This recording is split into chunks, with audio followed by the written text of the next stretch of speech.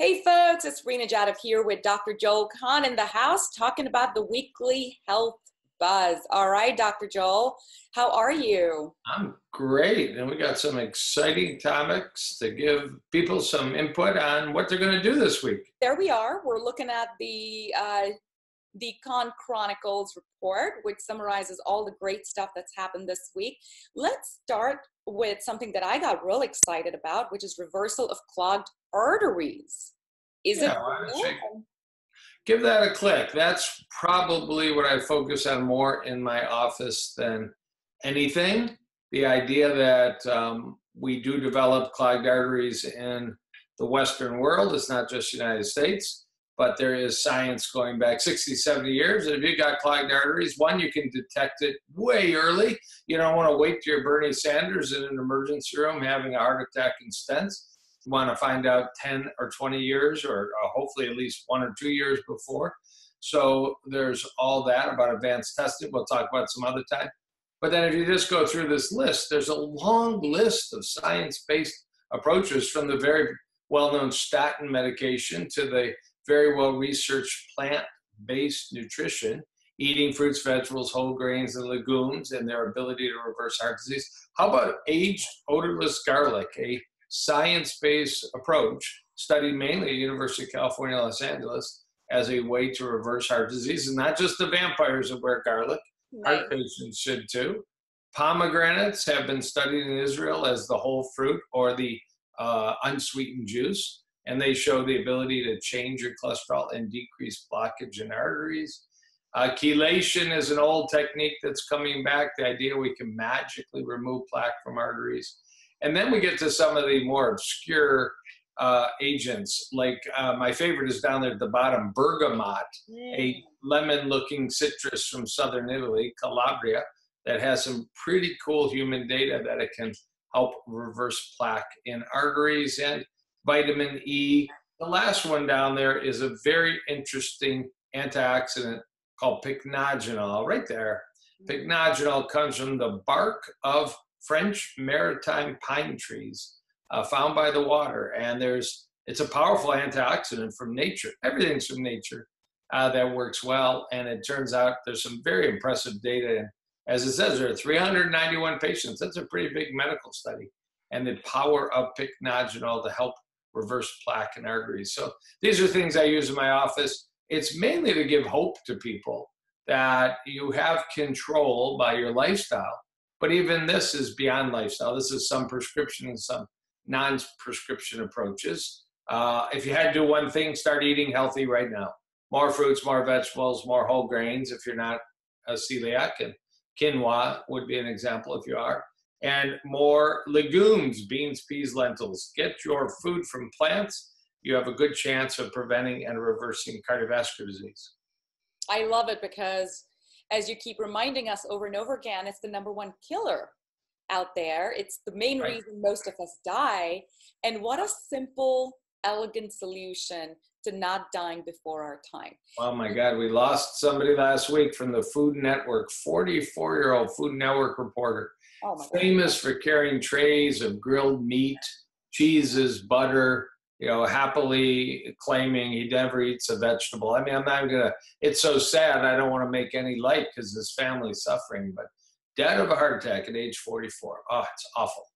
It's so awful because it's preventable. Let's get back to... Oh, Con Chronicle, where'd it go? Yeah, so let's get back to the baseline here. Okay. And next, very exciting news was... Yeah, we were talking about seeds and blood pressure. Yeah. Over there, that beautiful bowl of, it looks like unground flaxseed. Yes. High blood pressure, it's a challenge. It's asymptomatic, meaning you can have a blood pressure 180 over 120 and not know it, not feel bad. You might feel bad, but you might not. And it's the #1 killer. We say cardiovascular disease is the #1 killer, but blood pressure is a cardiovascular disease. It actually is the #1 killer worldwide, more than any other cause of death. So we need to wrap our lifestyle around it. And there's always medication, but how about 2 tablespoons a day of ground flaxseed? So we don't make this stuff up. These are actually studied. It says there, Journal of Nutrition, 2015. They took 2 tablespoons of ground flaxseed or other agents that looked and taste somewhat similar. And there is a drop in blood pressure by 2 tablespoons of ground flaxseed. Now, if those of you haven't had ground flaxseed, tastes nutty, it's pleasant. You put it in oatmeal, put it on salad, put it in soups. You can just eat it, although that'd be a little chewy, but you can, it's safe. And it turns out it's so rich in fiber, magnesium, and omega-3 precursors that it lowers blood pressure like a drug. So I'd much rather take 2 tablespoons of ground flaxseed, have better GI health as a side effect, than take drugs and potentially have leg cramps and other problems, cough as a side effect. So it goes down a little lower there, that there are other natural foods, lower blood pressure. Aged odorless garlic is one of the best. The black garlic you mentioned, cardamom, a spice, of course, it ends up in curry, plant or dairy yogurts, green tea. So there are natural ways. One of my favorite, not listed there, is hibiscus tea. Little challenging to find hibiscus tea in tea bags, loose. I like crystalline hibiscus tea I can source from California. But hibiscus tea lowers blood pressure like ground flaxseed. And that's what my patients do. They have 2 tablespoons a day of ground flaxseed, 2 cups a day of hibiscus tea, and very often they can avoid medication. And sometimes they can even get off and reduce medication. Cool, cool stuff. I love it. By the way, in the bergamot study, I don't know if you're aware, but that's what Earl Grey tea is. Right. Right. I am a big fan of bergamot, cholesterol, blood sugar, blood pressure, antioxidant, and absolutely Earl Grey tea, black teas, green teas, although at least in some of the science, hibiscus tea has a special status for its rich antioxidant status. Let's go down a little. Yeah, I think we were talking about quinoa there, those 3 bowls there. Yeah. Quinoa, I mean, should you fear grains or should you eat grains? Well, a few people clearly have celiac disease and a few people have gluten sensitivity and 100% whole grains, and Ezekiel bread isn't going to work for them. But you don't want to miss out on those grains because of healthy fiber. We say we have to feed many trillions of cells in our body, but we have to feed even more bacteria in our body. We have to think about feeding them, and feeding our bacteria candy bars and ice cream is not a really good idea, or antibiotics, but feeding our bacteria whole food, fiber-rich choices like quinoa is a real good one. So quinoa has fiber, quinoa is a whole grain, quinoa is gluten-free, quinoa is very high in protein, and has all those essential amino acids, so kind of a bit like soy, tofu. Quinoa is another natural food that you never need to worry about protein intake, although you really don't need to if you're eating a whole food diet. So yes, quinoa there's red quinoa, there's standard quinoa. It's tasty. You can use it for breakfast. You can use it in a salad, in a soup. And if you've never cooked it before, play a lot with quinoa. We say it's the only food on an ingredient list that you can't pronounce, but you still can eat. All those chemical names that you can't pronounce, don't eat them. Absolutely. Now, the one tip that I will give on quinoa is soak it at night, rinse really, really well in the morning, and then cook it. Good idea. You want to have, anytime you're dealing with seeds, whether it's chia or flax or quinoa, to the extent possible, you want to soak it in hot water at night, wash it really, really well in the morning before you cook it. We Indians love cooking our food in pressure cooker, and that's because it, of course, busts open that outer layer, which can potentially cause irritation to some folks. So, any concern about lectins, which most of us don't need to worry about, that might be found in beans, peas, lentils, some grains, just soak your food and pressure cook it, and you've taken care of any possible so-called anti-nutrient effect. Exactly. And it seems like I got blasted everywhere in my Con Chronicle from various different sources. A new study on cheese and prostate cancer. Of course, we're only speaking to half of the population when we're talking about prostate health. But, one out of every 9 men, one out of every 9 men get prostate cancer. And It can be disabling, it can be sexually impairing, and it can be lethal too. And it turns out in this large study from the Mayo Clinic that 47 studies combined, more dairy, a relationship was identified, more prostate cancer. This is called a meta-analysis. This is like really not a brand new study, but it's lumping all the studies out there to give it more power. And this is also called an association study. Doesn't absolutely prove the fact, but there's plenty of reasons why that might be the case. Partly if you're buying conventional dairy, there might be hormones and antibiotics and estrogen right in the milk, in the cheese and the yogurt. But, and yogurt may be a little different. Fermented dairy may be a little different than just cheese. But anyways, the other is that dairy may contain something called IGF-1 or insulin-like growth factor 1. It's something we need as a child to grow up. It's something a baby cow needs to grow up to a full cow. But it's not something as an adult we necessarily want a high level of. And dairy may have the ability to raise IGF-1. And although this study is focused on men and prostate cancer, you can find very similar data for females in breast cancer. Absolutely. And dairy. So if you're a dairy person, limit it.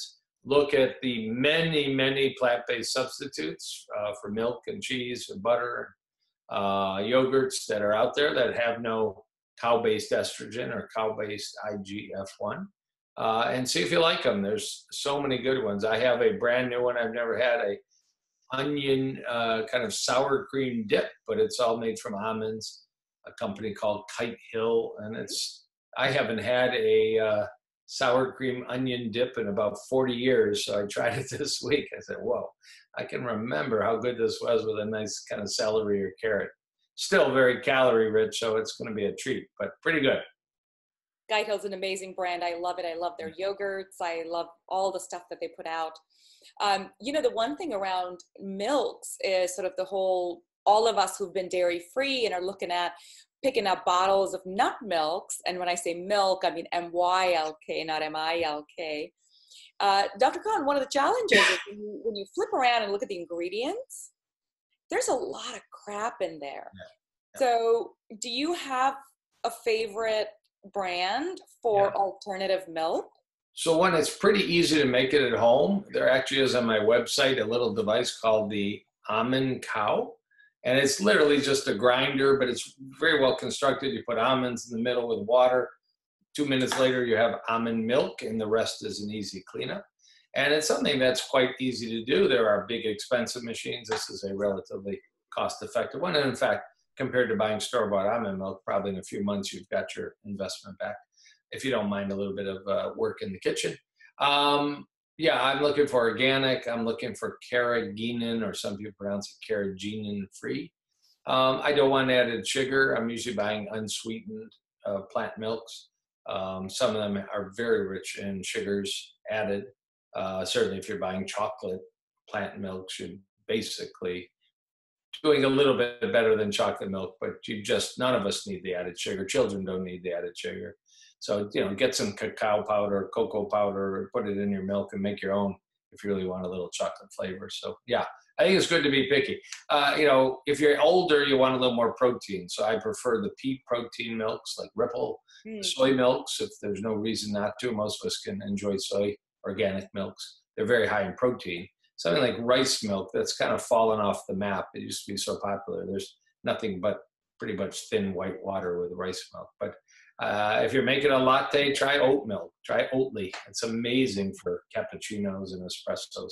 It's very popular in the coffee shops. It really foams up just like 100% whole milk, but you don't get any of the antibiotics or hormones with it. Exactly. I personally love macadamia milk. Or that's nice. Milk. Yeah, I agree. Those are my two new splurges. Hazelnut milk I make at home. You just soak it at night, 10 hazelnuts, and blend it in the morning, and it's just absolutely delicious. It's like my new favorite is actually hemp milk. Hemp, as everybody may be aware, a plant that can be made into some recreational items and also food and clothing, but it's very high in omega-3. So it's hard if you're not eating fish to get enough omega-3 and leafy greens, walnuts, ground flaxseed, ground chia seed, ground hemp.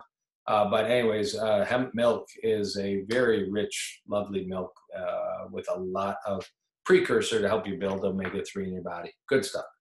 All right. Well, I'm getting hungry, so I'm gonna Ah, go make some. yeah, we went from reversing heart disease to making cappuccinos and lattes.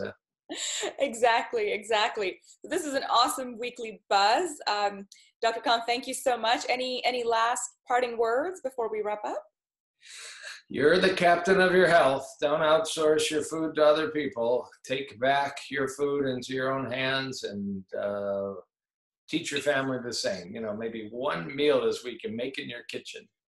We're redoing our kitchen now, and I say, you know, we got to use this now.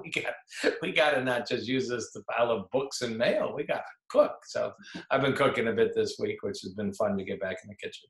That's awesome. All right. Well, thank you so much again. And for the rest of you, stay smiling. We'll see you next week on the Weekly Buzz with Dr. Khan.